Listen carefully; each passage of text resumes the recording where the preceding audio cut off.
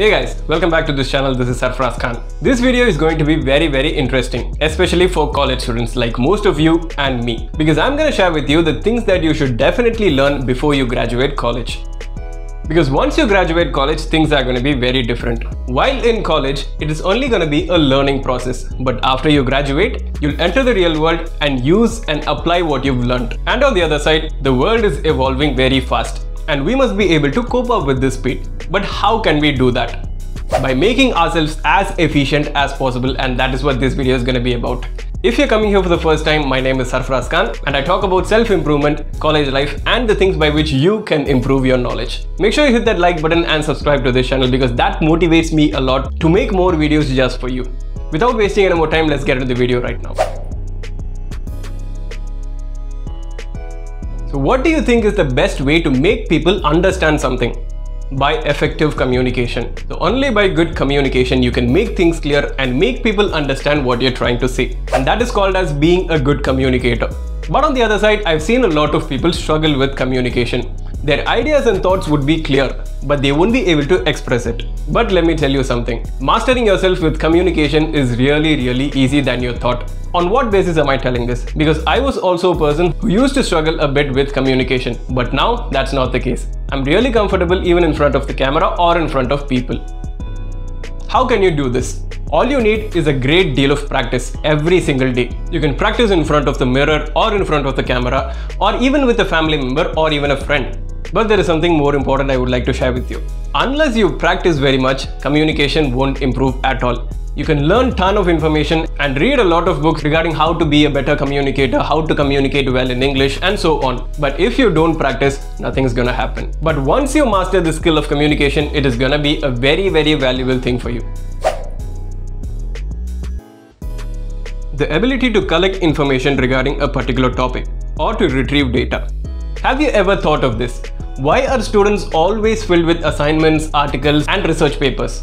To improve the ability of you to collect information and data from possible places. This is always going to be a very valuable skill. Let me explain with an example. When you graduate and go to a job, information is always going to play a major role. Any job or any role, whatever you want. You have to be able to collect information from different sources, like from a marketplace or from a product base or from a consumer base and things of the like. And most importantly, you can't always rely on technological and online ways of collecting information, like going to Google or visiting ton of websites and so on. You have to be familiar with offline modes of collection as well, like conducting a survey or collecting information from books, journals, and so on.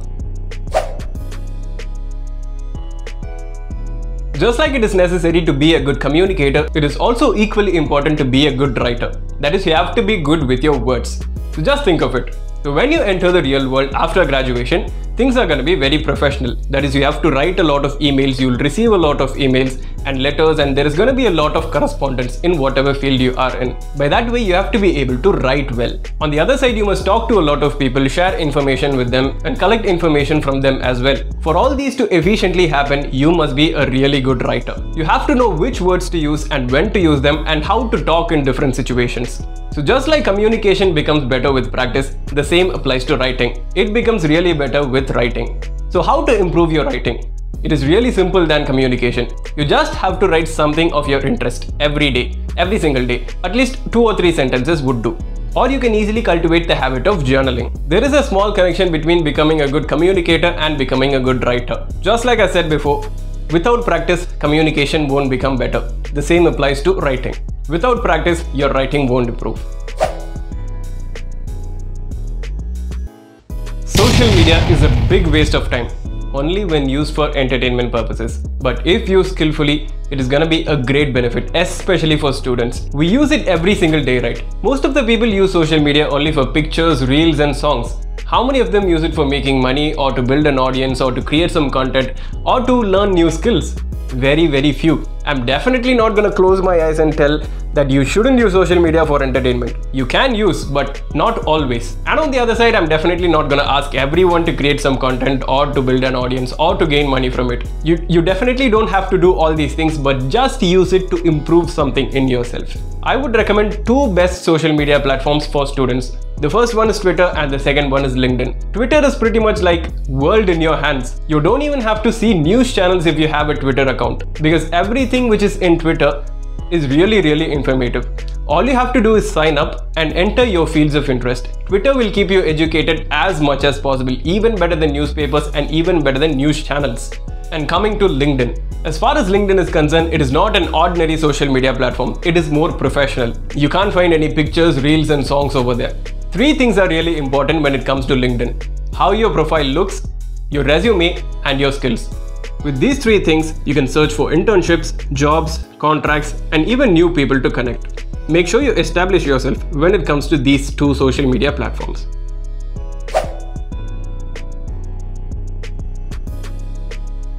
The most important asset that you will ever have, not only for students but for everyone, is time. There is something really impressive with time. No matter who you are or what you do or where you are, you only have 24 hours a day. That is 86,400 seconds. But how you decide to spend these 24 hours really differs from person to person. So as far as students are concerned, like you and me, we have a lot of things to do, right? Like attending classes, doing homework or assignments, studying, participating in extracurricular activities, going out with friends, and lots more. From my personal experience, time management is not that easy. But I'm not gonna say that it's impossible. I'm here to make time management very easy for you with just 3 simple steps. The first one, try writing a to-do list. You have to know what to do and when to do it. The second one, start prioritizing things. You have to know which work is important and which has to be completed first. And finally, the Pomodoro technique. If you want to know what is the Pomodoro technique and how to use it, just click this video over here.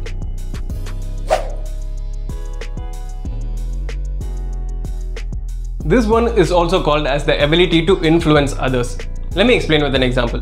We must have seen our parents, right? They try to negotiate the prices of particular products and they most likely succeed. If a product is of 100 rupees, they try to buy it for 85 or 90. But why is this important for students? Let me tell you. If you graduate and go to a job and you feel like you want a higher pay or you want a higher position or you want more opportunities in that job, you have to be able to persuade. You have to be able to persuade your employer, your boss or your manager. If you feel like you want something and you genuinely believe that you are capable of what you're asking for, you have to ask. And all these things doesn't come from asking or just requesting. You have to be able to influence or you have to be able to persuade that person and try to make them believe that you are capable of what you're asking for. And that is why I said persuasion is very important for students.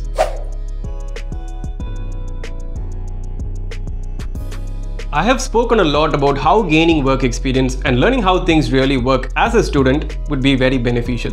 Here are some clips. So while you were in school, you would have gained a lot of knowledge about the subjects which you chose, like the stream you chose. For example, computer science or commerce or pure science, whatever. And when you enter college, that learning would have gone to the next level. Like the lessons would have become big, the concepts would have become more professional, and you have to be able to think more and all those stuff. But when you enter the real world, things are going to be very different and professional as well. In that time, having only a ton of knowledge won't be useful at all. So let me explain with an example. If you've learned a ton of lessons and watched a lot of videos and listened to a lot of lectures related to brain surgery, will you be able to perform a brain surgery actually and successfully? Definitely not. That would end up in a disaster. So not only for medicine but for every field. You might have learned a lot of things about business and marketing and sales or customer satisfaction, everything. But unless you get into a business or actually start one, you won't know everything about entrepreneurship. So that is why I said learning how things really work is very important. If you learn something new at college, try to apply it to the real world. This was inspired by a TED Talk named How to Graduate College with a Job You Love and Less Debt by Julian Gordon. As far as network building is concerned, there are 4 fundamentals. Coming to the first one, how well do you know yourself? It is all about knowing your strengths, weaknesses, skills, abilities and talents. The second one, what you know. What are the things that you know and what are the things that you're really good at? The third one, who you know and who knows you. And finally, who knows what you know. All these 4 fundamentals are pretty much self-explanatory. Just try to think about this and you'll find a lot of answers. So friends, I would like to end this video with a small information. College life is one of the best and the most important phase of your life because that is where you'll identify who you are and you'll learn about your strengths, your weaknesses and all your capacities and you'll find what do you want and what is the purpose of your life. All the important decisions you take in life are mostly during your college. By that way, let me tell you something valuable. The age 18 to 24. This is the time period where you can build your future or completely destroy it. And 18 to 24 is mostly during college. So I hope that this video is very useful. Let me know in the comment section what are your thoughts about this video and what is the favorite skill that you would like to learn first. So that's it for today guys. If you like this video, give me a thumbs up, share it with your friends and family and drop your comments down below. Don't forget to hit that subscribe button for new videos every week. Until next time, stay happy, stay motivated and believe in yourself.